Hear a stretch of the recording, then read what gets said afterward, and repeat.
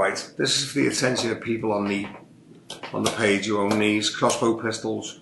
I know Mark's got one, Mark Fenny, and we've talked about them a few times. Like, they do have their limitations, but in the situations that we discussed, in the scenarios that are likely to arise, that we believe are likely to arise in the future, they do have their uses. You know, they're not like, I would not use them as a hunting tool. I have in the past in another country, and I'm not confident that they're humane enough because of their lack of accuracy.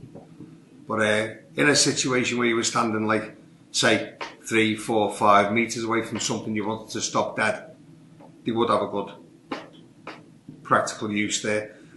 This is supposed to be an £80 draw bow. I doubt very much that it is, but they come in a £50 variation as well. The £80 draw is a lot better for a survival SHTF or roll scenario, whatever you're going to use it for. The sights with these are always shit, so I've used a couple of good ones. They sell a really, really good one of these in Spain. It's a fantastic tool, but the sights are exactly the same as the Chinese ones. They're rubbish.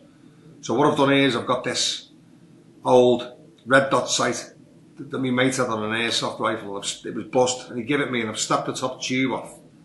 And as you can see here, I've zip tied a laser on, you know, so it gives you some approximation of aim, really. Well, if you got one of them, always be careful not to shine it in anyone's gob, you know what I mean? So, with regards to the arrows you get for these, specifically for these, are rubbish, like little tin tubes or plastic ABS darts, so I always make my own.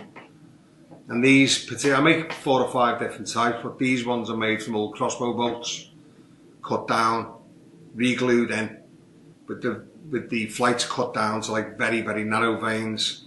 And this has to be so that they sit in the rail, and it sits underneath the arrow holder here. And it's got to sit flush in the rail, otherwise they just won't work. So, in a minute, I'll take a few shots with it and show you how it works. Like I said, you know, 3, 4, 5, 6 metres is most effective range. I'm going to show you how they work over like 14 metres, just to give you some idea of how effective they can be. As usual, the caveat is always safety, because, you know, if you miss, you can damage property in air with these. They're not a toy, like, so we'll have a go with that in a minute.